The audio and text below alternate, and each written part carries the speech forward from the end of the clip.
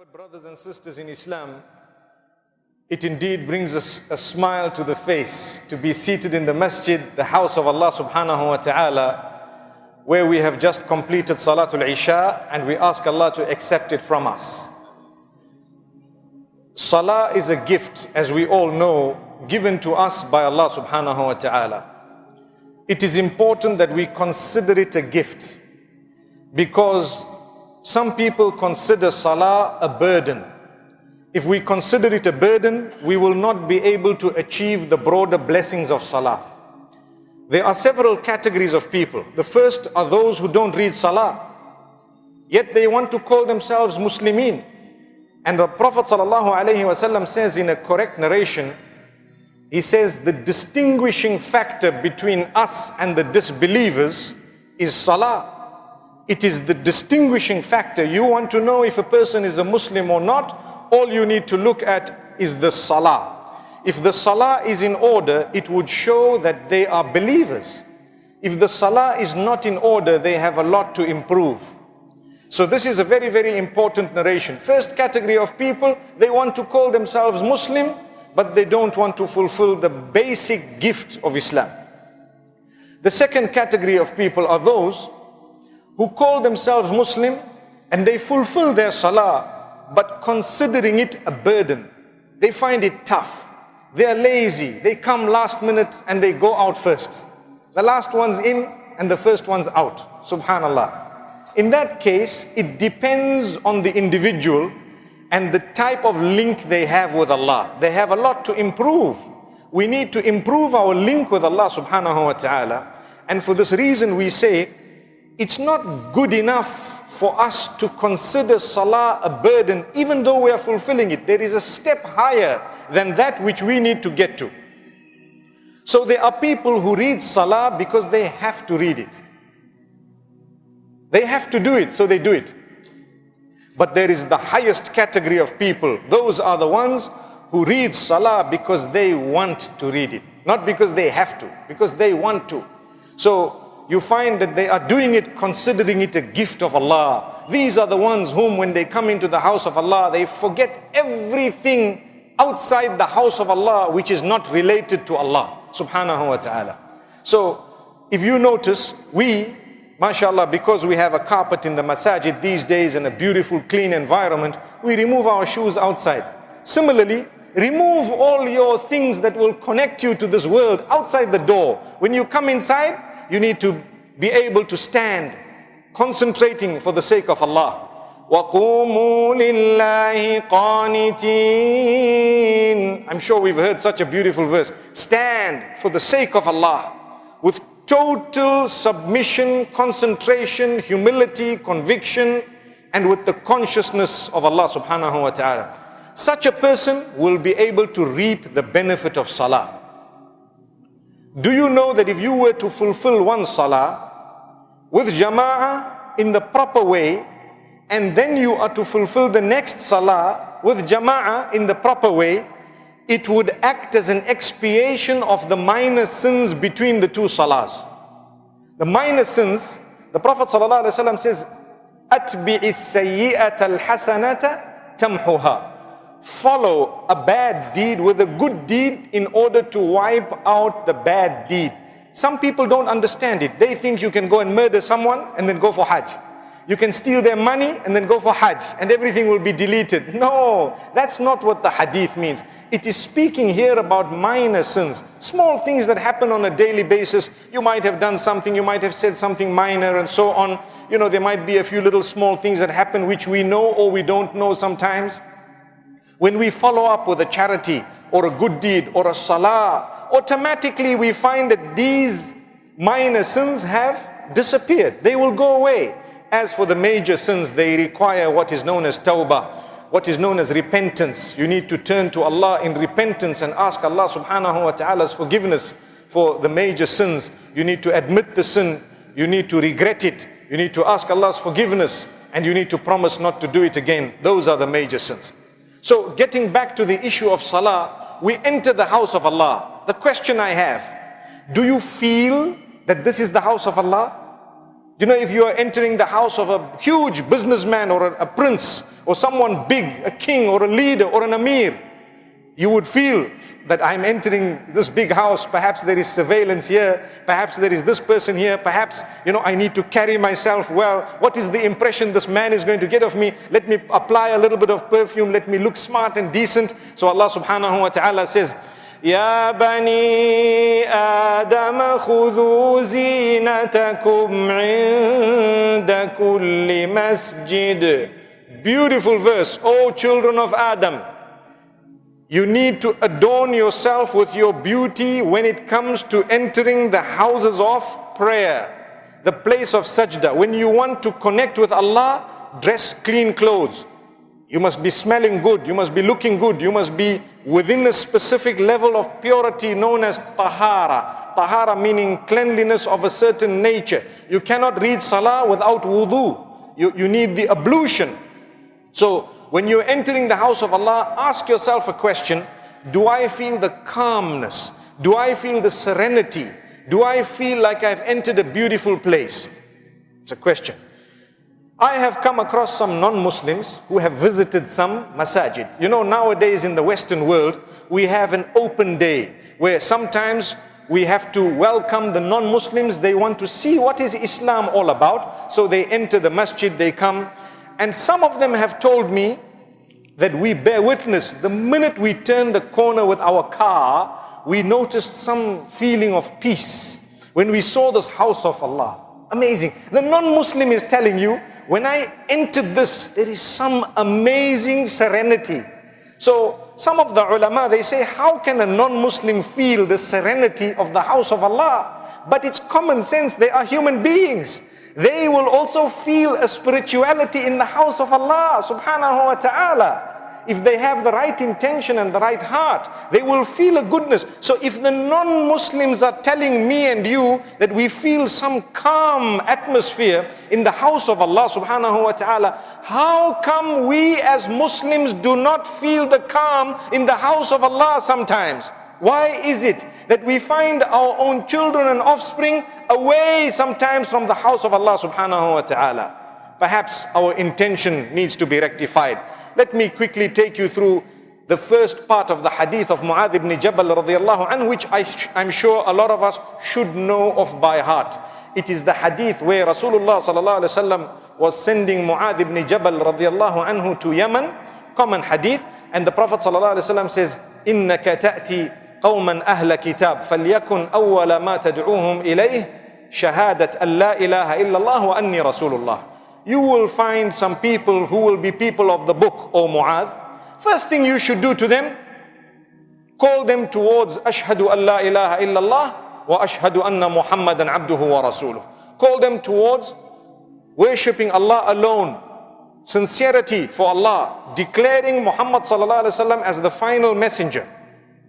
This includes obviously believing in the previous messages and believing in the previous books and coming down and understanding how Muhammad sallallahu alaihi wasallam is a messenger of Allah and believing it. Then he says, فَإِنْهُمْ أَطَاعُوكَ لِذَلِكَ فَأَعْلِمْهُمْ أَنَّ اللَّهَ افْتَرَضَ عَلَيْهِمْ خَمْسَ صَلَوَاتٍ فِي كُلِّ يَوْمٍ وَلَيْلَةٍ. If they follow that, then let them know that Allah has prescribed upon them, which means He has made compulsory for them 5 salah during the day and night. 5 salah. Now I want to stop there, because when we do not achieve the benefit or the serenity of the house of Allah, and if we do not achieve the peace through reading salah, it means there is something wrong with our shahada. This is what it means. Why? Because the first step is to accept the shahada and to understand that there is none worthy of worship besides Allah, and Muhammad sallallahu alaihi wasallam is His messenger. And if you worship Allah alone without engaging in any form of polytheism or what is known as shirk, and if you are conscious of the worship of Allah alone, you've developed a direct link with your maker, and you firmly believe that Muhammad sallallahu alaihi wasallam was sent to me and you to show us how to worship Allah subhanahu wa ta'ala, and to show us why we have been created in this world, and to lead us towards paradise, and that He is the final messenger and His message is final and totally complete, then only you will be able to benefit from Salah. But when we are involved in innovation, how can we benefit from Salah? We come to the masjid, our heart is not there. When we are involved in association of partnership with Allah, or some shirkiyat, some little polytheism and so on, which is obviously a major sin, then how can we benefit from Salah? We won't. We will find it a burden. We will not be able to develop a link with Allah. Today, on the globe as a whole, people are searching for peace. People are searching for inner contentment. Do you know that the Prophet ﷺ used to tell Bilal ibn Rabah, Arihna biha ya Bilal. What is he speaking about? He says, oh Bilal, let that comfort come through it. Through what? Through the adhan. Go and call out the adhan. We will achieve the comfort of that adhan. Amazing. I recall these beautiful words of success that we hear so many times a day. And in this country, mashallah, the country of Qatar, beautiful Muslim country, we are so fortunate to be hearing the adhan, not just from one mi'dhana or minara, but from so many different places. You are spoilt for choice as to where to go for salah. You want to hear a beautiful long recitation, mashallah, there is a masjid, you can go. You can take a little bit of time. And subhanallah, if you are in a little bit of a rush, Allah forgive us, and you are one of those who is Speedy Gonzales, you know, you want to get to a masjid where they finish in no time, you can find that masjid as well. May Allah forgive us, our shortcoming. We are human beings. You know, come time for Ramadan, it's round the corner, inshallah. People fall in different categories. Salah has a blessing. When you come and you fulfill your salah for the sake of Allah, and you know, you concentrate, you are thinking, you are worshipping Allah, كَأَنَّكَ تَرَاهُ فَإِن لَمْ تَكُنْ تَرَاهُ فَإِنَّهُ يَرَاكَ. You know, the hadith of Ihsan, where the Prophet ﷺ says, you worship Allah as though you are seeing Him. And if you cannot see, then at least you should know that He is watching you.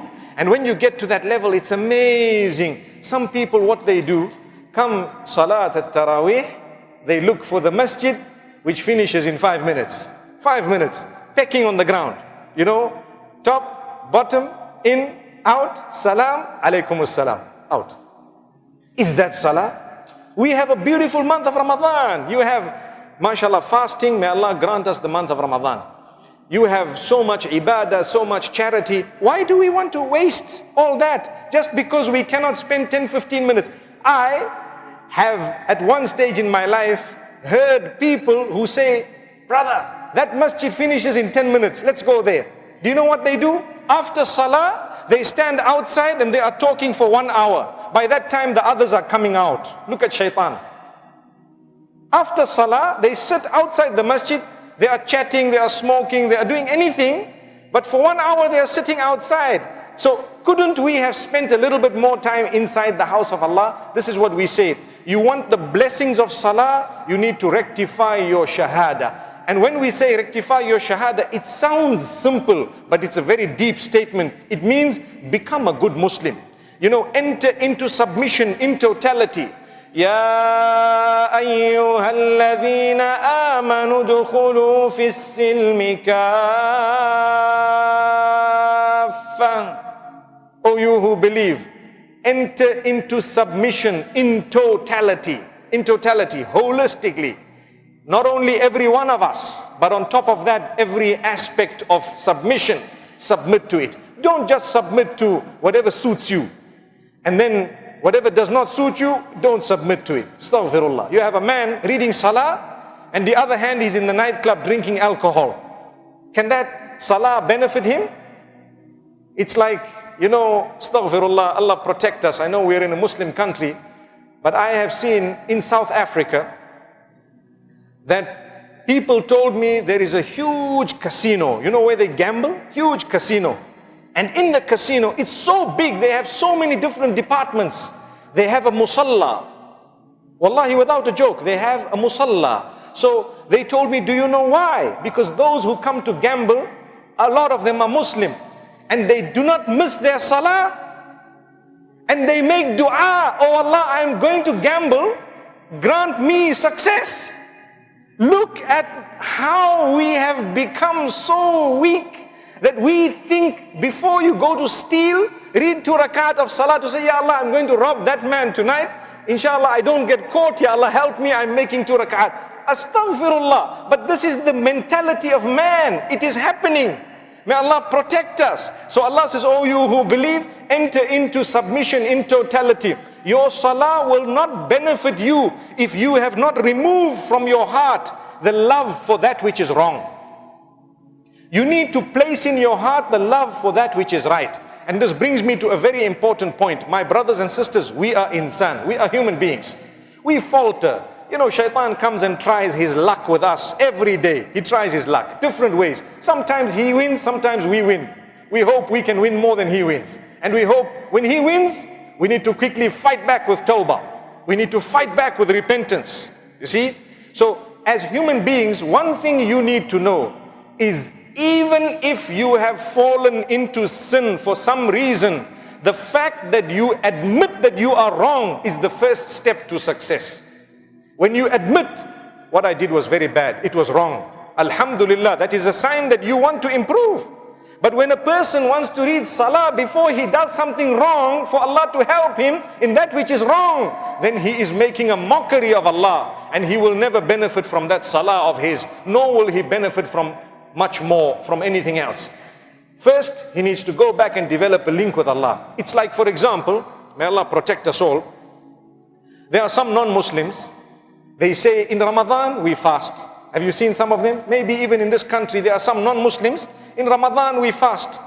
Now for them the good news is they will achieve the health benefits of fasting. Health, maybe it will help them, they might feel a bit calm, they might achieve some form of inner peace to a certain extent which is connected to the dunya.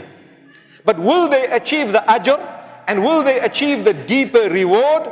The answer to the question is, let them go and declare the shahada and then try again.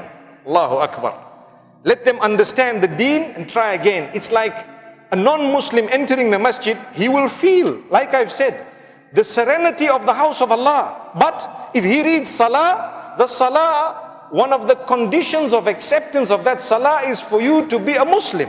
So although they might feel for a moment temporarily that we are happy, we are content, there is no deeper blessing that will come out of it because they are lacking iman and belief in Allah subhanahu wa ta'ala. The same applies to the Muslim. When we have Islam in us, we are saying the shahada. But if we are only paying lip service to it, I'm only saying it by tongue and I'm not worried about anything else. You know, adultery to be committed, it's done. Haram to be done, it's done. Cheating, deceiving, it's done. Anything else, it's done. And then I want to come and say, Allahu Akbar. Subhanallah. My farad might be fulfilled, but do you achieve the broader blessings when your heart is not even trying to give up the other sins?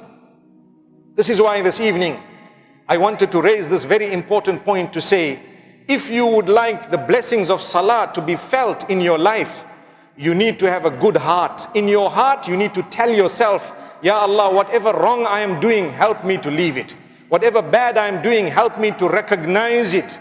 You know, sometimes we are doing bad things, we don't recognize that we are doing bad things. Some people are involved in innovation and bid'ah sometimes. They don't recognize it because they did never think about it. They did not even look into it and they don't even realize what I'm doing is wrong. So first we ask Allah, Ya Allah, grant me the ability to distinguish between right and wrong and grant me the ability to stay on the right path. Allahumma habbib ilayna al-imana wa zayyinhu fi qulubina wa karrih ilayna al-kufra wal-fusuqa wal-isyan. Allahumma arina al-haqqa haqqa warzuqna ittiba'ah wa arina al-batila batila warzuqna ijtinabah. Oh Allah, make loved to me, make loved to us iman and beautify it in our hearts and make hated for us that which is disbelief and sin and that which is in transgression. Keep it away from us. And the next dua which we are taught by the Prophet sallallahu alaihi wasallam, oh Allah, show us the right as right and help us tread on it, and show us the bad as bad and help us stay away from it. Amazing dua, which means I want to see the good as good and help me to work towards it. And I want to see the bad as bad and help me to stay away from it. This is when I will be able to achieve the greater blessings of salah. So let's look from a purely worldly aspect. How does salah bless you? How is salah blessing you from a worldly aspect? Religiously, we know we will achieve blessings. Allah says, Inna as-salata tanha 'anil fahsha'i wal munkar. Salah prohibits from immorality and evil. It will stop you and block you from immorality and evil. You read your first salah of the day and you are worried about the next salah, between the two you will not be doing anything evil. If you read your Salatul Dhuhr and in your mind you are thinking, now is Salatul Asr in a few moments, let me worry about it, how are you going to sin between the two salahs? When you are worried about the next salah. When you read Salatul Asr, you are worried about Maghrib, how are you going to sin between the two? This is the consciousness of salah. It will help you to become a better person. When you talk with Allah, beautiful words of the Quran, how can you go out and swear? How can you go out and lie? Now when you meet your spouse, your family members, your friends, those you work with, your acquaintances and others, you will have good words because your mouth is used to uttering good words in salah. You are conscious of it. These are some of the spiritual benefits. Another one also, Allah says, Ya ayyuhalladhina amanu ista'inu bis-sabri was-salah. O you who believe, seek assistance through bearing patience, forbearance, what is known as sabr, and salah. Salah meaning the prayer, calling out to Allah subhanahu wa ta'ala. So you will be able to achieve alleviation of your suffering if you fulfill your salah and you are patient. Now if you go to the worldly benefit, salah is spaced out in such a beautiful way. Such a beautiful way. One, early in the morning just before the sun rises. So you are up. As a Muslim, you are up. The non-Muslim doctors tell you early to bed, early to rise makes a man healthy, wealthy and wise. That's an English saying. So we are taught early to bed and early to rise is your duty as a Muslim. Allah automatically wants to make you healthy, wealthy and wise. Subhanallah. For free. If you are going to live Islam, what time will you get up? Can you be a person who's going to get up 11 in the morning when everyone's already at work? No. If you're a Muslim, one of the blessings of salah is you are up on time. When you're up on time, you get your children up on time, mashallah, you read your Fajr Salah, you might sit for a while with your Quran, you might say a few good words to your family members, and then you probably will have breakfast together, something light, your tea, whatever you have together. Today the world is weeping and crying because families are disintegrating. Everyone is on his own computer, locked in his own room. No one talks to each other. Father goes to work early morning, mother's gone somewhere else, children gone to school, and you know the house is now split. You're a Muslim, you get up early, mashallah, you spend the beginning of the day with Allah and then with your family. You've had the cup of tea, even if it took you 5 minutes.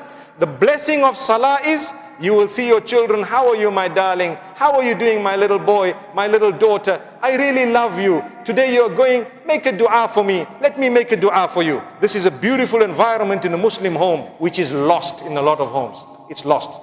Our children are brought up by the television and the computer because we don't have time for them. One meal with your child is priceless. People really are suffering because they don't spend time with their children. So the children don't know what's happening in the world. But you get up in the morning, inshallah, one of the blessings of salah, you will see your children off. Inshallah, whether they go to school and whatever happens. What time is Salatul Dhuhr? Just after the zenith, you know? Just after the zenith, when the sun is right at the top, just after it tilts off is Salatul Dhuhr. Amazing how the world has kept that time as lunch hour. Have you noticed that? Lunch hour. So people say, when is lunch hour? You say, similar to the time of Dhuhr. Amazing. Look at a Muslim. Allah did not inconvenience you. From the morning right up to that time, there are some voluntary prayers, but there are no compulsory prayers. So when you get to Allah's, meaning when you get to a higher level that Allah would like you, you know, to achieve more and more, you can offer voluntary prayers. But if you have not yet got to that level, at least you know that, you know what? It is now midday. Let me do something. What do? You make wudu. Wudu is ablution. This ablution with water, what does it do for you? Your face is washed. Your hands are washed. Your feet are washed. You are fresh. You have wiped your head and so on. You are feeling good. That medically is proven to rejuvenate the individual at midday, just like it does at any other time. Rejuvenate you. You're woken up. You are refreshed again. Amazing. You've washed your face with cold water. We're looking at health blessings of Salah. Amazing. Now you come in the middle of all the hype of the day, you have unplugged from your work and you have plugged in with Allah subhanahu wa ta'ala. Allahu Akbar. Silent recitation in Salat al-Dhuhr. And you're just thinking, subhanallah, you're reading, and the amazing feeling of serenity. Wallahi, if the non-Muslims knew the sweetness of the salah we have, they would fight us to take it from us. I promise you. Ask those who have turned to Islam. They will tell you no religion has an act of worship anywhere near the salah of a Muslim. No religion. Neither Judaism nor Christianity. Not at all. Salah is a gift. So consider it a gift. And then you have Salatul Asr, mashallah, the late afternoon prayer. And then you have Salatul Maghrib just after the sunset. And then before you go to bed, you have Salatul Isha. Wow. Look at one of the big blessings. Your day timetable. Excellent. You know the professionals of today, you go to work. What do? 8 o'clock they're there. 1 o'clock they knock off. 2 o'clock they're back. 5 o'clock they're back at home. Every day, like clockwork. Nobody needs to say anything. They're there. And come time, they're back. Like clockwork. Why? They need a salary. They need to live. They need to feed their families. They need something. You need to buy the Porsche Cayenne, mashallah. You need to do so much more. You know, we're living in Qatar. We cannot just drive a little Toyota Corolla. This is Qatar. You need a Lamborghini, mashallah. Allah protect us. So people want to afford everything. They go to work on time. They come back on time. And they say, no, I don't want to lose my job. If my boss tells me come overtime, I go. Listen very carefully. We have something more important than the dirham and the dinar. We have something more important than the car, the Cayenne and the Lamborghini. We have something more important than the villa and the qusur, the palaces. We have Jannah to prepare for.